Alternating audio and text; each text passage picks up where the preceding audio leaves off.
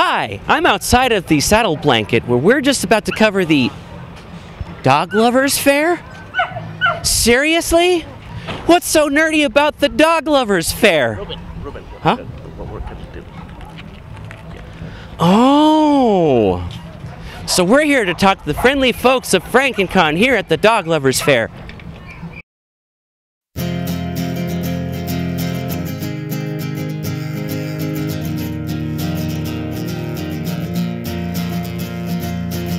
In aspect ratio, he's got a whole lot just to show whenever he is on the go.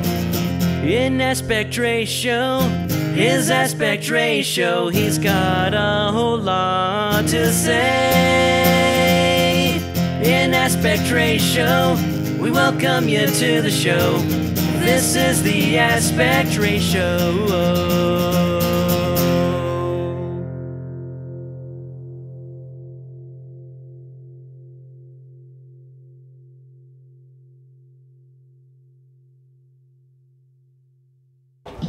I'm here with Berlin Arellano and Tacoma Thomas, and we're here to talk about FrankenCon. So tell me, what inspired you all to come up with El Paso's first horror convention? Well, my husband and I, we always do conventions around town. We set up our merchandise. We have a horror business, horror collectible business. So we were real accustomed to going out of town, doing shows out of town, so we thought, why not bring something to El Paso, bring something to us and share with the rest of the community, the horror fans, the sci-fi fans. Now you do realize that El Paso does love its horror films, its slashers, and zombie films. Tell me something. What are you looking most forward to about FrankenCon this year? I guess the biggest thing is the Return of the Living Dead cast reunion, since it is the biggest reunion and the first time they're in Texas. So that's really the biggest highlight of the convention for horror fans all around, I believe. I'm looking forward to seeing Lois Lane myself. You know, aside from that, you know, I will say that you're all pioneers in the sense that you're coming up with something that's brand new to the city. Can you tell us a little more about the sci-fi aspect of FrankenCon? Well, horror and sci-fi, you know, a lot of times they coincide with each other, you know, different monsters and villains and stuff. We have Doug Jones, who does a lot of the characters in the movies that'll be coming in. He does a lot of the sci-fi characters. I don't know, to the sci-fi aspect. I'm more horror. I think a lot of the actors who are coming, they've been in both sci-fi and horror films, and sci-fi and horror kind of goes hand in hand. And so, you know, we're just making sure that we cover all the grounds and keeping everybody happy.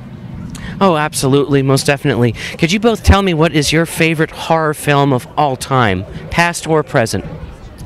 I like a lot of the 80s cheese horror, and so I have to go with either Frankenhook or Brain Damage.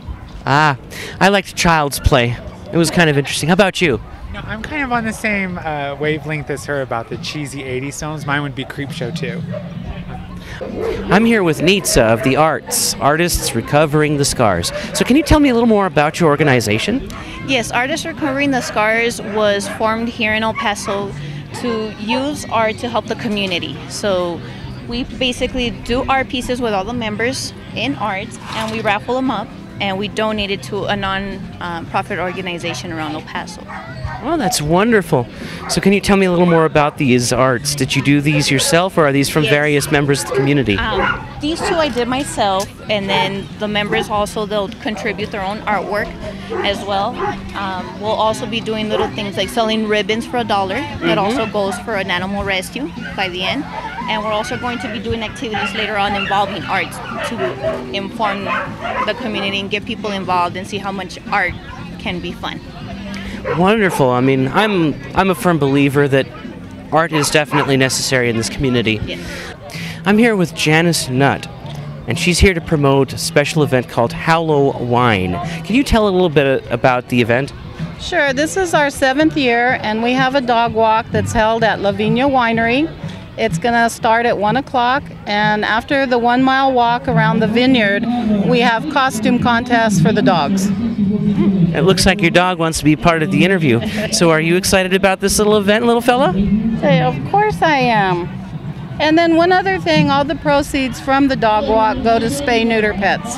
Ah, yes, it's always good to spay and neuter your pets. You heard it here, folks, so check it out. Be sure to check out FrankenCon Saturday, October 29th and 30th at the El Paso Wyndham Airport Inn. Until then, this is Rugben Rascon signing off for Aspect Ratio.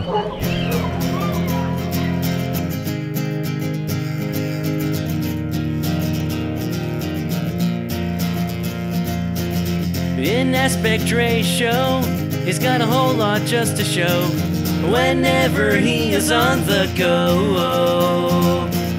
In Aspect Ratio, his Aspect Ratio, he's got a whole lot to say. In Aspect Ratio, we welcome you to the show. This is the Aspect Ratio.